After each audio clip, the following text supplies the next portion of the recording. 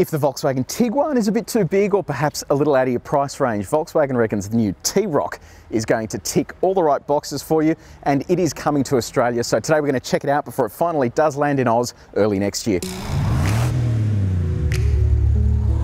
Let's be honest, the Tiguan can look a little bit conservative unless you go all the way up to that R-Line spec.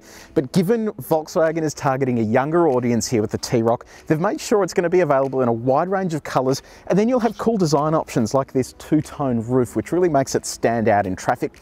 Let's talk about dimensions. It's around 4.2 metres long, which is around 250 mils shorter than a Tiguan.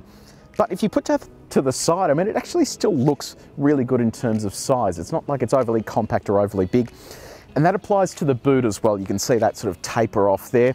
You push that Volkswagen logo, it cracks open. This one's got the auto tailgate on it. 445 litres, so that is a really good space. You've got 60/40 split folding seats and ISOFIX points on the two outboard seats as well. So it is very functional interior, but you're gonna love the infotainment and the tech. So let's take a sticky beak. The competitors in this segment need to be a little bit worried because this is a really good looking interior. So scratchy surfaces to one side, you're getting really cool features like this in particular is the R-Line spec. You've got a little bit of suede Alcantara stuff there, 8-inch infotainment system, super clear graphics, very easy to use and backed by a voice recognition system. I love this steering wheel that comes in the R-Line with the flat bottom. Paddle shifters there as well, head of the driver, an LCD display. On that display, you've also got features like maps showing up on there, so you never really need to take your eyes off the road. It's an excellent function to have. Smartphone mirroring technology, so you can get Apple CarPlay on there. Wireless phone charging, you've got USB points littered throughout the cabin. Really good sound system, dual zone climate control. Then you've got great functions like auto parking, so if you're not confident with the parallel park, Volkswagen has got you sorted. Now, there is only one engine and driveline spec coming to Australia. Is it any good? Let's hit the road and find out. So the spec Australia is going to get is a 2-litre turbocharged petrol. It's mated to an all-wheel drive system and a 7-speed dual-clutch gearbox.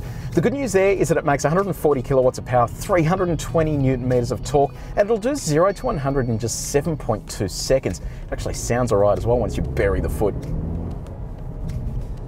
Being the sportier option, especially here in the R-Line trim, you're getting bigger wheels, but it doesn't affect the ride. It still rides really beautifully.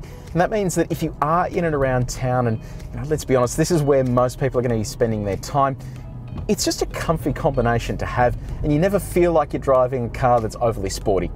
Visibility out of the cabin's great, front, rear, sides, it's all really good. It's very easy to park as well, and the steering isn't heavy either, so that means those low-speed manoeuvres are really an absolute breeze to do.